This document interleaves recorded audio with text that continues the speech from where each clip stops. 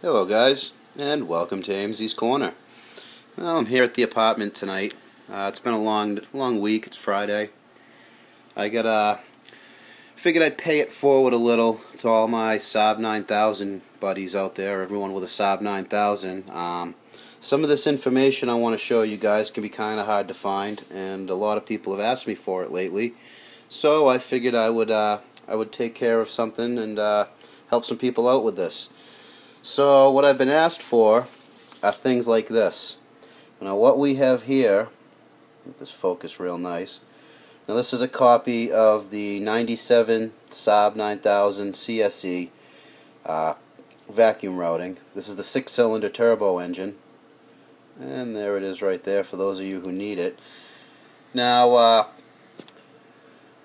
this is the V6. These are really basic, but pretty much everything that's going to be broken off, this kind of gives you an idea. You can stop this video anytime you want to look at what you want. So I've got there's the vacuum diagram for the V6, and then I've got a bunch of others here. Let me find the next one. I probably should have collated these a little better before I started filming, but it's been a long day. So, and then here we have that same vacuum diagram for the low pressure turbo, and there you have it. This would be the LPT car. This doesn't have the APC solenoids. I believe that's the difference from the VIN M and the other VIN, which we'll see in a moment. So if you need this information, just pause it right there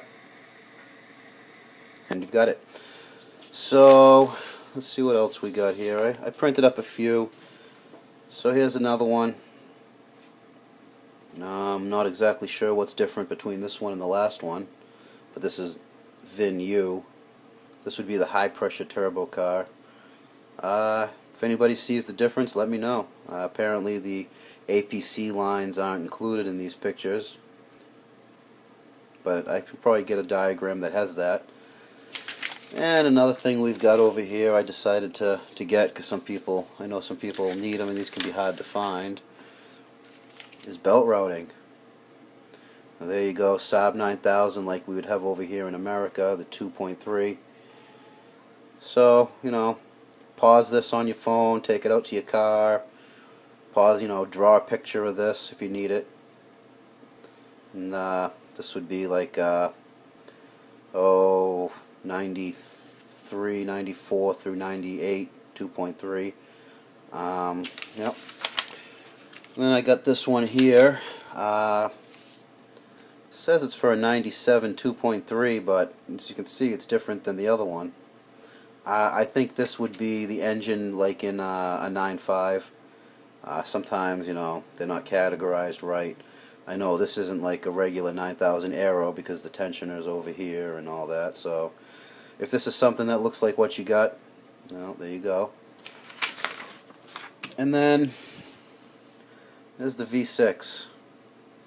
There's the V6 belt routing. Now these are really easy for me to get. I have all of these for not just Saabs, for just about any car. I've got these for belt routing, vacuum diagrams. I also have wiring diagrams. So if there's something here you need, something I can help you with that you need, I'm here for you guys. I'm here for my fans. I'm here for the fellow Saab enthusiasts. So if there's something you need, if you need a wiring diagram for a Saab 9000, I can edit it in. Just leave a comment down below. All of my comments are linked to my email. They're linked to my Google+. So if someone wants something or leaves a comment on a YouTube on this video or any of my videos, I know about it right away. And I'm pretty good at responding to all my videos. So if you want a wiring diagram for a Saab 9000 or some other diagram that I can help you with, just leave the comment and I'll edit it into this video. Maybe before I'm saying what I'm saying, I'll jump cut to the diagram or the information you need. Also, if you've got something going on with your car and you want to ask somebody questions that knows about these Saabs, a lot of garages out there don't give these things the respect because they're getting to have a lot of miles nowadays, and you know, when a technician sees an older car rolling in his bay, he just kind of puts the blinders on and gets it out, because, you know, oil leaks and rust and stuff that goes wrong with older cars that doesn't necessarily go wrong with these Saabs kind of makes people wary about working on these older cars. So if you got something going on with your Saab, or with your whatever you got, just leave a comment. I'll respond. If you need any information, I'm here for you. I'm here for you guys. And really, all I ask is just comment, hit the like button, hit the share these videos, and I'll keep Amesie's Corner going for you guys. It seems to be my Saabs, and all of my Saab content seems to be my most popular stuff, so I'm okay with that, because as you can see, I like Saabs too. So anyway, I hope this helps. I hope this information helps you guys. And until next time, I'll help you keep it out of the cabbage.